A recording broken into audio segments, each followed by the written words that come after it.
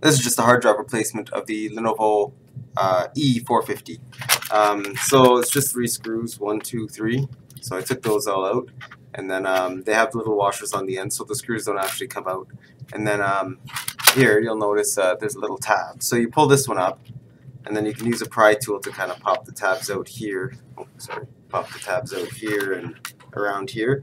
But what you'll notice is when you get to this point, it's not going to go. So you pull it up here, pull it up from the back, pry it up from the back, and then you'll get it so that all these tabs pop out, and then you can pull it out, because these aren't tabs. You'll break them if you just try and pry them up, and if you just pry up from here, you're probably going to break it here. So something to note, be careful. So there's just the RAM slots, the wireless card, the CMOS battery.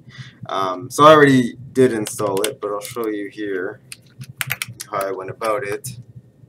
So it's just 4 screws, 1, 2, 3, 4. Just lift it out, pull it, and the bracket was a little tricky. So there are 4 screws in the bracket, 1, 2, 3, 4, and I took those all out, and then kind of just push at the bottom here, and it will lift out of the bracket, and it'll come out of the rubber. You could take the rubber off entirely, make your life easier, and then it'll push out of the bracket, and then once you get it out enough, there's glue right up here, so just stick your finger in there and just kind of work the glue, or the tape, work the tape off of the drive. You can see it's actually stuck in there right now.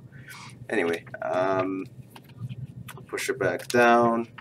When you're putting it in, you got to get all this rubber out of the way, otherwise it's not going to sit in there again.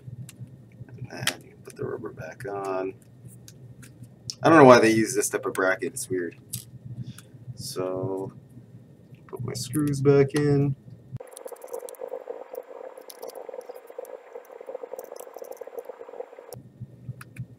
Yeah, so the rubber should cover the entire, all the silver part of the bracket. Okay, good. I'll slide it back in.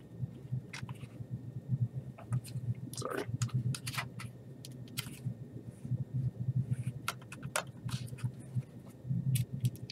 Put these screws back in.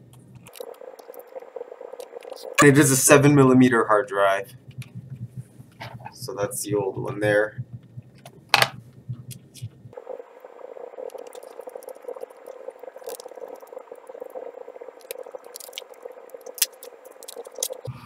So I'll just snap it all back in.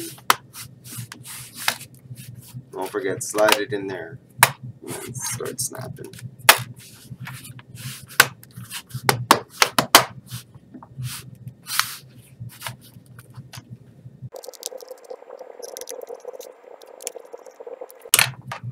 And that's it.